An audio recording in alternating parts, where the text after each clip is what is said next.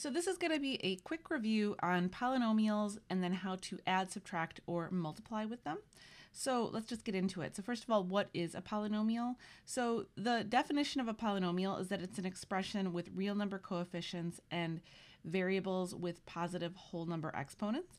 Although this might seem like a lot to tell you, so I think it's a lot of times easier to just show you what a polynomial is versus what it's not. So here's a few examples of polynomials. 3x plus 2 would work. So it can have variables, it can have whatever numbers you want here. And by the way, technically just a number by itself, that would also be a polynomial. Whatever number you want, that we could put that in the family of polynomials, it would just be a constant polynomial. But also things like 4x squared plus 3x minus 1. So things to notice here, right? It's all about what are these exponents here. So x has an invisible exponent of 1, so this one's good to go, as is this one. So let me show you some weirder ones now. So something like pi x to the 7th minus e x to the 6th plus 3.4 x to the 5th. So this would still be a polynomial because you can have, like I said, whatever number you want, you can have it here. Just as a reminder, e is also technically a number. The big thing though also that we need is that these exponents here need to be whole numbers, okay?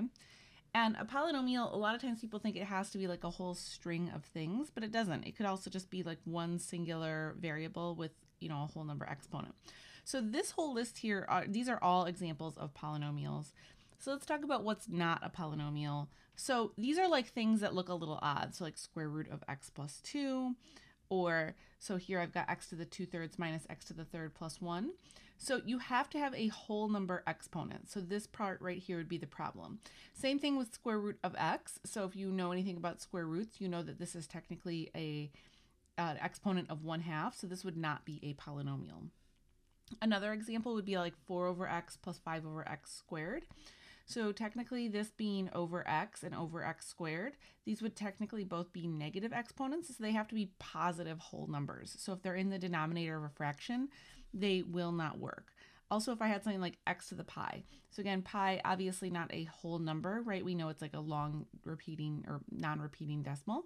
So all of these are not polynomials. And so usually I say it's like something kind of weird that's not a polynomial. But the big thing, right, is to make sure that they have whole number exponents, right? Any number you want can go here, but it's got to be whole number, positive whole number exponents.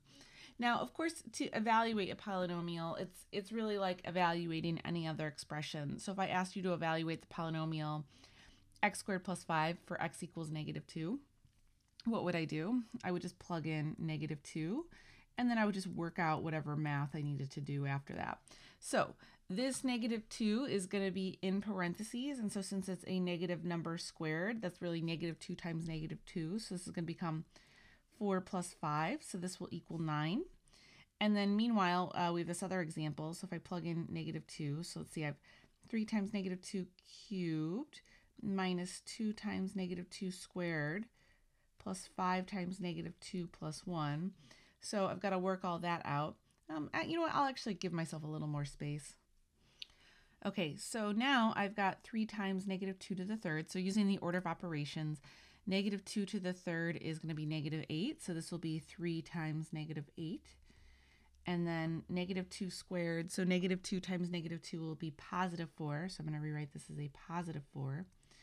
And then let's see, 5 times -2 is -10, and then +1.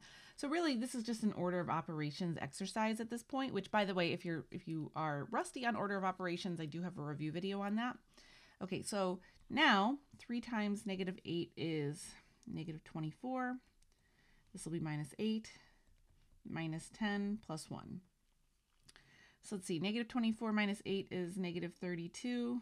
Let's see, -32 minus 10 plus 1. -32 minus 10 will be -42 plus 1, and -42 plus 1 will give me -41. Okay, so that is how we can evaluate. So now we're going to talk about a few operations. So first we're going to talk about addition and subtraction.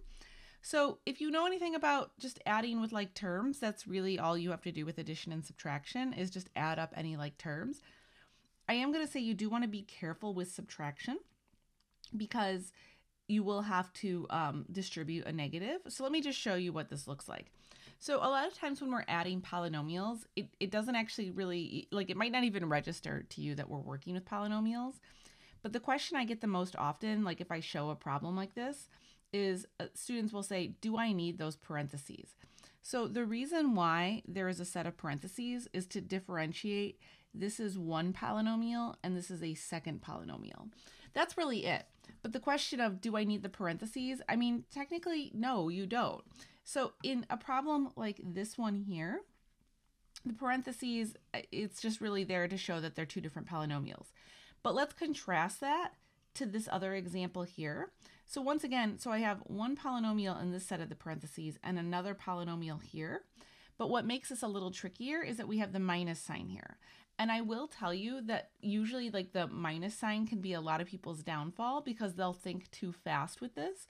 So that's kind of the main tip that I want to give here. So let me just separate these. Oh, let's see. I guess we can just add the first one. So I've got 3x squared. So I'm just going to look for any like terms. So 5x squared would be the other like term. So let's see. Oops, let me change my color here. So I've got 3x squared and 5x squared. Those are like terms. 5x and negative 2x are like terms. And then let's see, I'll just reuse the green. So 7 and negative 3 are going to be like terms. So 3x squared plus 5x squared will be 8x squared. 5x minus 2x will be 3x. And then 7 minus 3 is going to be 4. So there's the first one. But now for the second one, so here's the thing. I would be careful about this. I would first force myself to distribute this negative, because the downfall I most commonly see with this is that people just think too fast with this and end up mixing up the like terms. So I'm going to have 5x cubed minus 2x squared plus 5x plus 1 minus 4x cubed minus 2x squared plus 7x minus 3. So that is the way that I would recommend that you do that, because now you have distributed and you will not make that common error. So now we can do the same thing, right? So I've got, these are like terms. Let's see, these are like terms. These are like terms. And these are like terms. So now I can just really collect those like terms. So 5x cubed minus 4x cubed will leave me with x cubed. Negative 2x squared minus 2x squared will give me minus 4x squared. 5x plus 7x will give me 12x. And 1 minus 3 is going to be negative 2. So that's all that there really is for that one. If you want to just try this at home, I have one more example like this. So I'm a big fan of saying math is not a spectator sport. So I think you should just try and make sure that you've got this down before we move on to the next topic. So pause here, give it a try, hit play when you're ready. Okay, so I am, once again, I'm going to practice what I preach. And I'm going to write this out with the distributed minus sign. So this becomes minus 2x cubed. It's terrible cubed. Minus 2x plus 8. So there's everything. So now if I go through and I look for my like terms, so like 4x squared does not have another like term. So that's it for that one. And then 2x cubed and 2x cubed. So actually those are going to drop out entirely. So I can just write that like that. And then let's see, 2x squared has no other like term again. And 5x and 2x are going to go together. And then finally, I have this 6 and this 8. So let's see. I am left with 5x to the 4th minus 2x squared. And then let's see, the 2x cubes dropped out, right? And then I've got 5x plus 2x, so that's 3x. And then negative 6x plus 8 will give me positive 2, right? 8 is bigger than negative 6, so this needs to end up positive. Okay, so that is addition and subtraction. So now we're just going to talk about multiplication. So multiplication with polynomials can mean a couple different things. So kind of the nice, easy case would be like these two problems here. So this idea of I have a single term polynomial, which we call a monomial, mono for one. This can just be distributed into a set of parentheses. And so then really from here, you are just dealing with exponent rules. So remember, there is an invisible 1 right here, right? So what I'm going to do is I'm going to multiply the numbers together. So for instance, I'll take 3x times 4x cubed. So 3 times 4 is 12. And then I add up the exponents. So I have x to the first and x squared, so that becomes x cubed. And then for my next term, so 3 times 5 is 15. And then I have x squared, or sorry, this will be x to the first and x to the first. So those add up together to become x squared. And then this last one will be just minus 3x. So you just have to add up the exponents. That's like one of the exponent rules, right? And I have a whole video that reviews exponent rules, by the way, if you want to check that out. But why don't you try this one here just to make sure that you're good on it, and hit play when you're ready.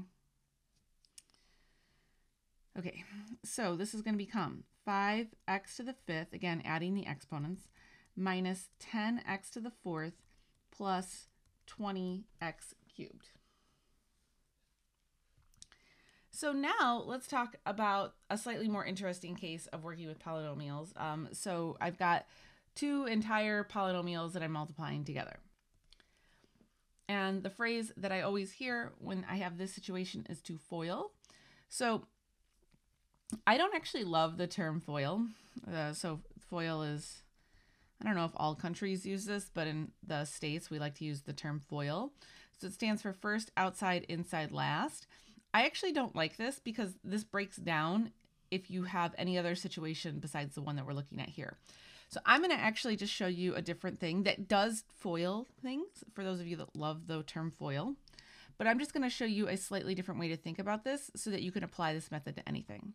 So here is what we're trying to do. I am trying to multiply everything in here, really everything in here, by everything in here once. So I'm going to just go step by step. So I'm going to start with 3x. So what I'm going to start with is I'm going to take 3x times 5x. So 3x times 5x is going to give me 15x squared, okay? And then I'm going to just continue on with the 3x, and I'm going to multiply it by the 2. So this will be 3x times negative 2, so that'll be minus 6x. And now look what's happened. I took everything in here times the first term, okay? So now we can pivot. And now we can multiply everything in here by this term. So now I'm going to take 1 times the 5x, so that's going to be plus 5x, and then 1 times the negative 2, so that's going to be negative 2. So here's everything that I'm left with. And so yes, this is 100% FOIL, but like I said, hold on for a second. If you really love that phrase, I'm going to show you why that would break down in a moment. So now I have everything, and from here I just collect my like terms, okay? So this becomes 15x squared minus x minus 2. Okay, so let's contrast that now to this example. And this is why FOIL breaks down. Because FOIL only works if you have 2 terms here and 2 terms here. And really, at the end of the day, what we're trying to do when we're multiplying polynomials is we're trying to multiply everything in one polynomial by everything in the other polynomial. Now, you also have some choices on like which way you want to multiply this. So if you wanted to flip-flop this, that the 2x minus 4 came first and the longer one came second, that's fine. I'm just going to roll with this as it is. Okay, but it's the same idea. So I'm going to take this term here and I'm going to multiply it by everything in here to start. Okay, so I'm going to take, I'm going to take this term times the 2x. So that's going to be 2x cubed. And then I'm going to take x squared times the negative 4. So that's going to be minus 4x squared. And so now, right, I've multiplied this term times everything in here. So I can keep going. So now I'll take the 5x times the 2x. So that's going to become 10x squared. And then I will take the 5x times the negative 4. So that'll become minus 20x. Okay, and continuing on. So now I took 5x times everything in here. So now I just move on to the 3. So 3 times 2x will give me 6x. And let's see. And then we'll do 3 times the negative 4, and that'll be negative 12. So there's everything now. And again, it's just this idea. It's a very simple idea of everything in here by everything in here. So once you get used to this, you don't need to draw the lines, but I find sometimes when people are rusty on this, it's helpful just to have the visual markers so that they can see, oh yeah, there were 2 terms in here and I've drawn two lines. 2 terms in here, I drew my 2 lines. Like you can kind of more easily track it, but no, you don't have to draw those lines all the time. So now this will be 2x cubed plus 6x squared minus 14x minus 12. So that will be the final answer. And by the way, if you're finding this helpful so far, maybe consider hitting that like button or hitting the subscribe button. That would be super cool. So just to make sure that you've got this now, so I've got just a couple of examples that you can practice alongside me. So first, for this first one, I just have 2 terms and 2 terms. So if you want to pause the video, I think that's the best way for you to learn this. So pause here, give it a try, hit play when you're ready. Okay, so first I'm going to take the 3x times the 5x, so that's going to be 15x squared. And then I'll take the 3x times the negative 2, so that'll be minus 6x. Okay, so now I need to take this 4 times this 5x, so that'll be 20x. And then I'll take this 4 times negative 2, and so 4 times negative 2 will be negative 8. So there's everything. So this will become 15x squared plus 14 minus 8. Okay, so I have another one, 5x plus 3 times 2x minus 1. So again, pause, give it a try. Let's just make sure you're good on this. Hit play when you think you've got it. Okay, so let's see. So I'll take 5x times 2x, so that'll be 10x squared. And then I'll take 5x times negative 1, so it'll be minus 5x. 3 times 2x is 6x, and 3 times negative 1 is negative 3. So this will be 10x squared plus x minus 3. Okay, so now I've got a slightly more complicated one. So I've got x squared plus 3x plus 4 times 3x minus 1. So this is a really good one to test yourself with. So again, pause. Remember, you'll learn more from this if you actually try it. Hit play when you think you've got it. Okay, so I'm going to start by taking x squared times 3x. So that's going to be 3x cubed. And then x squared times negative 1, so it'll be minus x squared. So now I'm going to move on to the next term, so this 3x. So I'll take 3x times 3x, so that's going to be 9x squared. And then I'll take 3x times negative 1, so that's minus 3x. Then I've got 4 times 3x, so that's 12x.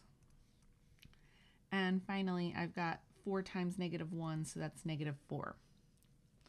So if I collect my like terms, I get 3x cubed, let's see, plus 8x squared plus 9x minus 4. Okay. All right, cool. So if you did good on that, that's awesome. If you feel like you need more practice on that, I do have another practice video, so just throwing that out there. And I have one more type of polynomial problem that I want to talk about. So this is actually one where the mistake is so common. This is one of the few things that has like a special name for it. So this is a multiplication problem. It is not equal to 3x squared plus 1. A lot of times people will just try to like square part of this and square part of this.